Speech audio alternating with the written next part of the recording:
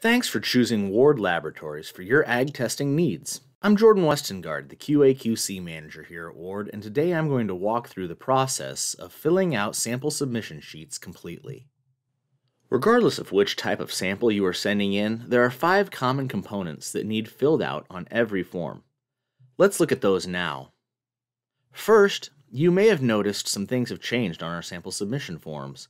We did this to clarify the submittal process. In the top left corner, you'll see the Bill to Account box. When filling this in, it's important to note that the name and address correspond to the account that is paying for the testing. Say you're part of an ag retailer, and they manage your samples after you've collected them. You'll want to list their account name and address.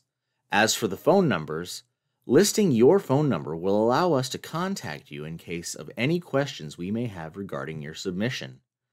Providing your email ensures the quickest way to receive your completed results. If your organization requires a PO number, please enter it here. We will continue on with the soil sample with recommendation sheet. You'll have noticed that there are 2 sheets for soil samples, with and without recommendations. Crop recommendations help producers understand how much fertilizer they will need to apply based on soil nutrient availability, the crop grown, and the anticipated yield. Did you know that crop recommendations from Ward Laboratories are always free? For this next section, we're going to keep using the soil sample with recommendation sheet to further explain the completed form. The sample information box allows you to record the date samples were taken, the grower, and the specific field ID that the samples came from. If you are submitting samples for yourself, you may leave the grower section blank. The next section will be all about your samples. First, we ask that you please not write in the For Lab Use column. We use that column in our in-house login process. Next, for sample ID, this is an identifier you assign to your sample that helps you remember where the sample was taken. It can be anything that helps you remember.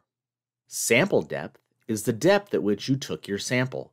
We recommend taking samples at 0 to 6 inches or 0 to 8 inches. Just be sure you're consistent. For subsoil residual nitrate analysis, we recommend sampling to 24 or 36 inches. If sampling to meet local conservation requirements, be sure to check with that organization for specific depths. In the next 3 column groups, you may request recommendations for up to 3 crops and yield goals. One example would be the same crop with 3 different yield goals. You could also request different crops with respective yield goals. For the next column, please tell us whether or not you plan on irrigating this crop for the year. In the next column, you can tell us what the previous crop planted was. This helps us know whether nutrient credits should be given for leguminous crops.